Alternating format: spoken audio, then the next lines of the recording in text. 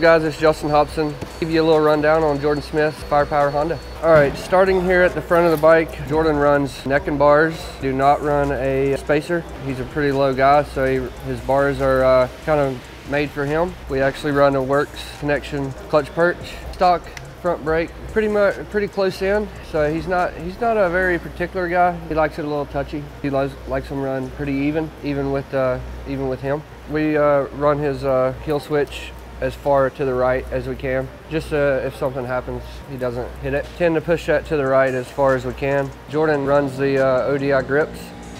He runs the soft ones. He likes that soft feel for his hands. Throttle tube, it's a billet throttle tube, which is a little more durable for in case you crash. You know, it doesn't break that plastic. He runs his polar mount so he can keep up with his heart rate. We actually run 3 mil is what we run. We actually, Factory Connection has really helped us out this year a lot. Ziggy, Mike Haste, Guam, they've really been on top of things this year for us. So, run the Nekken triple clamps, Works Connection whole shot device. He is at 180 mil down. He's pretty deep. Straps are, whenever you have that much pressure on the forks and that fork guard and that whole shot device, it's going to want to rip out. So the metal actually gives it a little more strength so it won't rip out. Easy E hubs. Yeah, we run the Pirelli. We just switched to the 32 mid-soft. I actually run the mid-soft on the rear as well. We've been running the Stadium, which is kind of like a Pirelli spec tire. Jordon decided this week that he wanted to try the 32 mid-soft again, the production tire, the one you can buy. Tried it this week, and that's what we're going with. We've tried the oversized, and he wanted to go back. We actually run the brake pads. As far as the caliper and the rotor, he has switched back to stock. You break a spoke, keeps it in line, keeps it from getting bound up in the axle, so that way you can possibly finish the rest of the race. Pin, we drill a hole through it, so in case something happens, you hit it, it doesn't open up and doesn't come loose. Radiators were braced by a guy that we have in Tallahassee. He's braced those because the Hondas are a little flimsy, so we gotta put a little more backing on that. He's very good at tearing stuff up. We gotta give him a little help. Renegade fuel this year. He's ran this seat all year long. He likes it pretty broke in, so run the SKDA seat cover, SKDA graphics. Moving on down, we got a little HGS exhaust system this year. They're kind of new to the supercross world, doing a little development and technology for them this year, so it's working pretty good.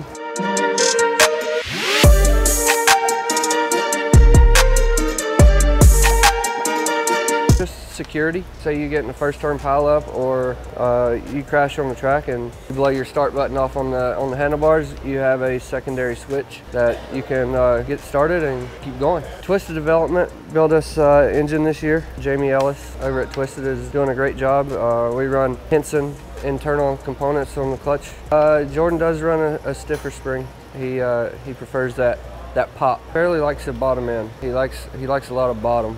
Jamie's provided us with a good combo this year, so Jordon really likes this engine. We're running Wasner pistons. We got actually Works Chassis Lab with the motor mounts. Jordon preferred the extra stiff this time. He likes it a little rigid. Everything's stock other than the pegs itself. We run the Raptor foot pegs. You can get those at WPS. Everything on the back end here is for stock for Jordon. Brake pedal, master cylinder, super light titanium bolts, pretty much on the whole entire bike. There's a couple bolts that we don't put in. Jordon felt like it was a little too much, so we stuck with stock.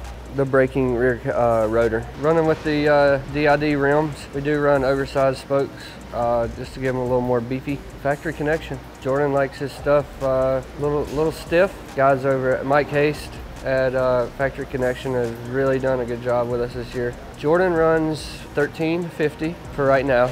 It can change, it can vary going track to track. Subframe is stock. Behind here, which you can't see, is a twin air filter. We have actually have the twin air power flow kit. Firepower batteries. Coming more up towards this side, it's very noticeable for a lot of people. We do run a second injector on this motorcycle, which Jamie Ellis has developed for us.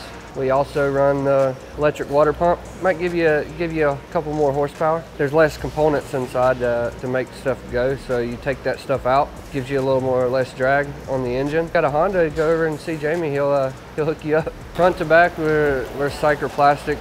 Like I said, SKDA graphics all around the motorcycle. Skid plate is actually stock, and we run the stock disc guard up front as well. A custom carbon fiber transponder bracket, which transponder keeps up with timing and scoring on the track. Between motos, we run Froth, which is a new cleaning company that has come on board this year. You can find it in your stores in a couple of weeks. Marty rides, he's been riding a lot more now, so he does a lot of testing for us. We get a lot of feedback from Marty, and Marty can get the bike set up pretty close to what Jordan and Jarrett really liked. So yeah, it just takes a lot of time where the guys can actually ride their motorcycle, like train. We got a new shop at MTF now. We're a privateer team, don't have a lot of crew members, so it's a lot of work that goes on, but we get it done. We're looking to go a little bigger next year, working hard.